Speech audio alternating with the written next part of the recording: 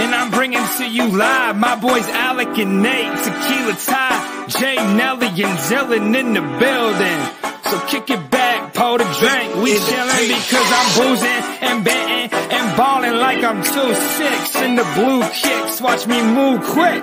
Yeah, this the blueprint. So who's getting involved? Welcome into the show. This is Booze, Bets, and Ball, baby. And welcome back to Booze, Bets, and Ball, a Penn State football podcast brought to you by Big Banter Sports. Tyler, with me here, we're going to quickly go over Penn State's 30-13 win over Illinois this past Saturday, first road game of the season, first conference game of the season. A lot to take away from this, some struggles early on, especially in the passing game. Drew Aller, first road start, first conference start, a little shaky at times, 16 out of 33 for 208 yards, no touchdowns. Penn State's only touchdown pass came from the third-string running back, Trey Potts, but Drew Aller also did not turn the ball over via interception or fumble. So not a day like the past two games where he seemingly took over the game, but at the same time, he really did nothing to hurt this team, especially with the way they were struggling on offense, didn't do anything to give Illinois any gifts. Yeah, I mean, you hit the nail on the head. It was a little shaky, but like you said, there was no turnovers in the game, and that's a huge plus from a young quarterback. Like, he's still very young. He still is only his third true start. So there's still going to be growing pains. We got to be used to that. But at the end of the day, he looked good. He looked calm. His playmakers could have made a couple more plays, and those stats would look a lot better. Specifically, I know McLean had two pretty ugly drops. Katron had a tough catch, but it could have been a touchdown at the start. So, yeah, I mean, overall, we won an ugly road game that everyone was fearing as one of our biggest challenges. And as Penn State fans, we know people are complaining of how we looked. But at the end of the day, we won 30-13. And in years past, that could have been a game that could have been like a 21-20 or something like that. So, I mean, we won by 17. And people are still finding ways to complain, which is always a good sign because that's just kind of the expectations this team has. Yeah, I think the expectations definitely plays a role in this. I will say it was similar to the West Virginia game in a sense where I can look at 3 or 4 plays and say, I think this team left at least 10 to 14 points out there, kind of like that game. You mentioned the 2 drops, both by McLean. I'm pretty sure one of them was on a 3rd and short that would have converted, and they ended up punting. You had the South, I believe. Yeah. You had, like you mentioned, Penn State with that goal line drive at the beginning of the game after the defense forced its first of 5 turnovers, which we'll get into. But, you know, on that drive, I wanted to bring this up, but is Penn State kind of overusing the T formation there? I mean, they used it on, 3 of the 4 plays on that goal line drive, and it seemed like Illinois was ready for it. Yeah, I mean, it's a valid question. I think it's still early in the year, and Illinois wasn't someone that sparked fear into our coaches. Obviously, it was a Big Ten game, first road game, but I really think the whole evolution of this offense is going to be way different by the time we get to the Ohio State, the Michigan games, and they're not going to put too much crazy stuff out there this early because, I mean, not to sound as a cocky fan or anything, but Penn State on paper should beat everyone by pretty easily besides Ohio State and Michigan, and that's the games that scheme's going to come into play, these crazy design plays, like all this stuff, everything's going to matter for those games.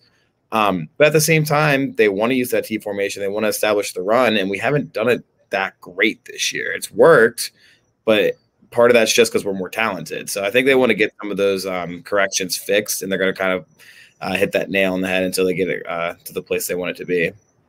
Yeah, so that drive ends in a field goal instead of what looked like a couple opportunities to get 7.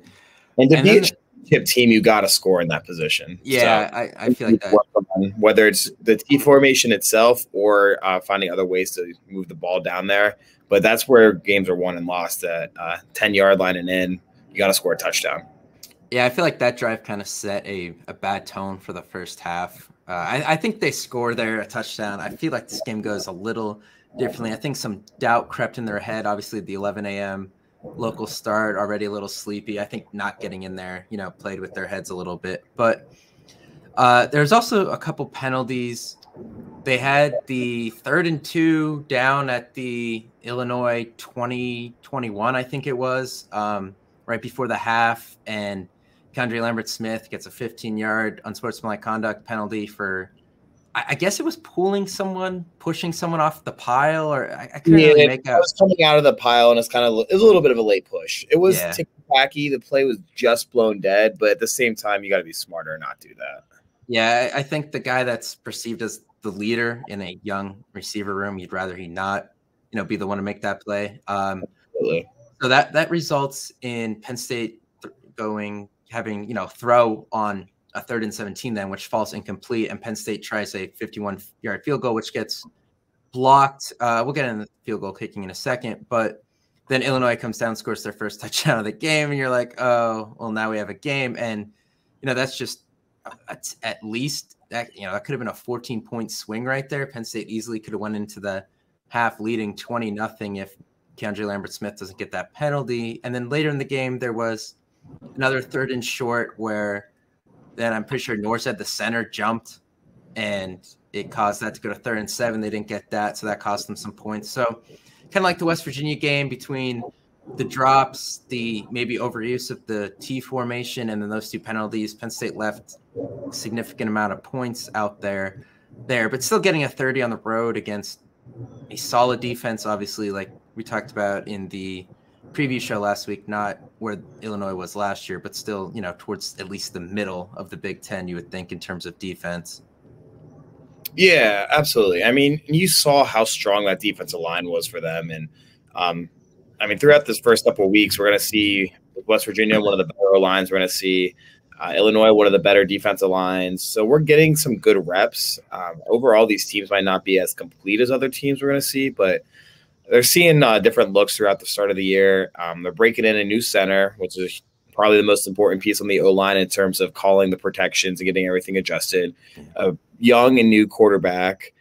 Skilled playmakers, we got a ton of talent, but a lot of them are still young. A lot of them are sophomores, maybe 3rd years, but it's their first time really contributing at all. So they're still breaking in a lot of new faces, and people are having to pick up on the fly here. But overall, you can't really be too upset with scoring 30 points and getting a win on the road in a Big Ten conference game. Yeah, definitely. Last thing on the offense here really quick. The running game, 164 yards, 2 touchdowns, but it doesn't seem right at the same time. They ran it 40 times, so that's an average of 4.1 a carry. The long was 21, and that was by Prabila, the backup quarterback. Obviously, when he comes in, a lot of it is just QB draws and stuff, trying to get the clock out. But Katron Allen, 13 carries, 54 yards, a touchdown, a long of 18. Singleton, just 11 carries, just 37 yards and a touchdown with his long was a 16-yard touchdown. I'll give him credit. There was only 16 yards left to go, so he couldn't go any further. That one would have been good from the opposing 1-yard line. I think so. No one touched him. But it just seems like, I know Johnny Newton, who we talked about a lot, had a lot to do on the interior for Illinois with Penn State not getting a lot done in the run game. But it just seems like the explosive run play is not there, whereas early in the season last year, Singleton, I think at this point, had 4 or 5 runs of 40-plus yards between the games against Ohio and Auburn. So I'm just kind of waiting to see that. And I think maybe the shifting in the interior of the offensive line is playing a little bit of a role. Absolutely. I'd say that's one of the biggest factors in it, is not that these guys aren't as good or anything. I mean, they have the potential to be all world, but no, everyone was undervaluing how big of a loss Juice Scruggs was from that offensive line. I mean, he was, I want to say, a 3-year starter. I mean, at least played a majority of the snaps the last 3 years, with both guard and center. He was making all the calls up there. So I think just a little bit of that communication. Losing Landon last minute definitely kind of shocked them. JB's done a great job, but I mean, there's just some flow there up front that they needed. And they're kind of losing that right now. And I think they're going to, over time, adjust and get there to the point that they need to be. But obviously going into the expectations we have with this team, with the 2 all-world running backs and a lot of returning starters and the talent on the O-line, we were kind of expecting that to pop right away. And it's unlike the NFL. Like, I mean, this is kind of our preseason, these first couple of weeks where we're getting a fly and learning how to make these plays together with this new offensive line together up there. So we'll see it eventually.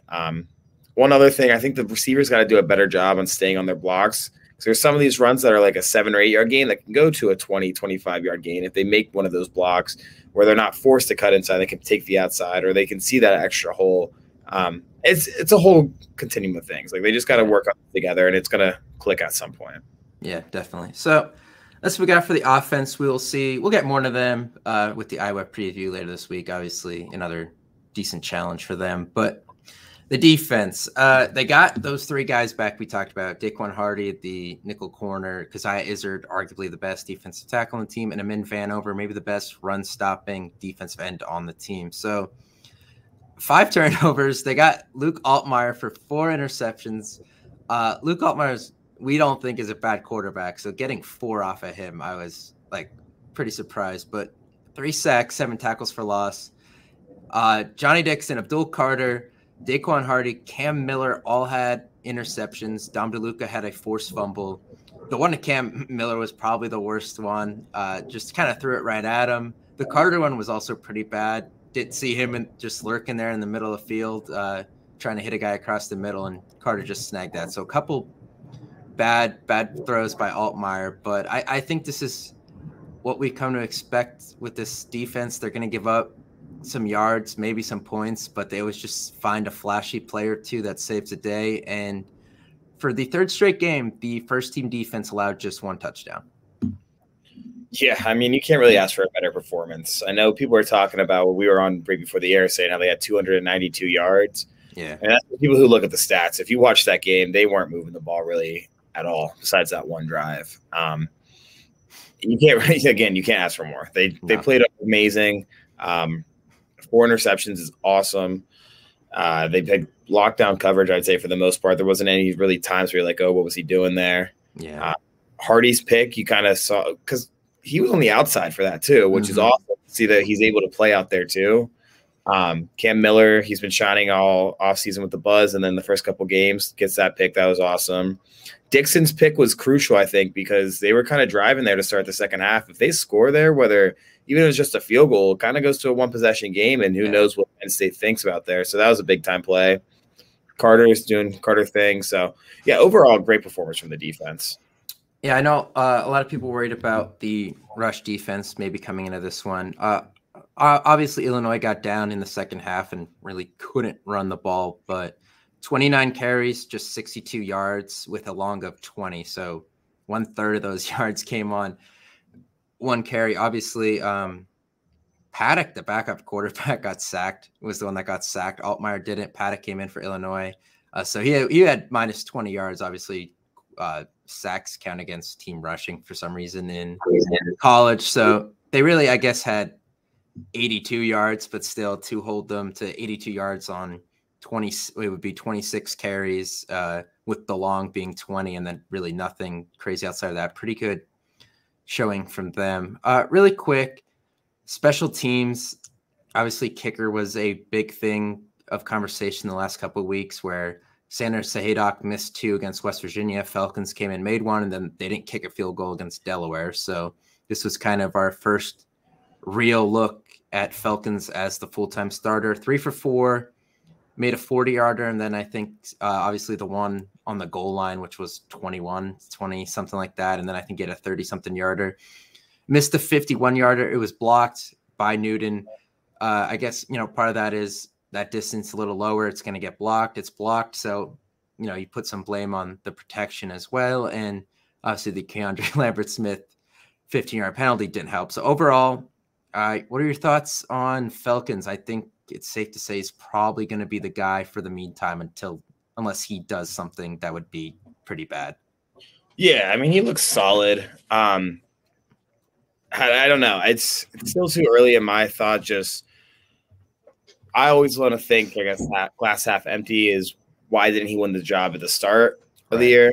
So was he out just on his game today? Do we need to worry about later in the year? Again, I wouldn't really put the block on him for that 50-yarder. I don't know what his range is. I know he hit a couple 50-plus at Columbia. But I mean, overall, he looked well. The team looked sound there. The block was just a lower kick, longer trajectory, and Newton made a hell of a play jumping that high and getting the ball. So I wouldn't be worried about it too much. I'd like to see him get some more reps these next couple of weeks and get more comfortable because, again, at the end of the day, those Ohio State Michigan games could come down to one kick, and we need to make sure we're not leaving any points out there on the field.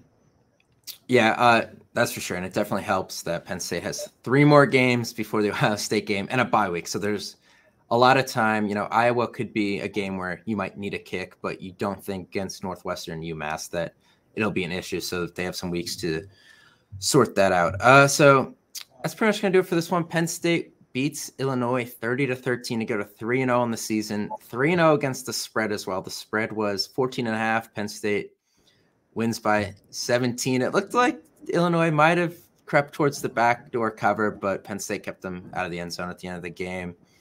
We'll be back later in the week with our Iowa crossover, the guys from the Iowa site at Big Banter to break that game down a little more. But that's going to do it for this one, and we'll see you next time.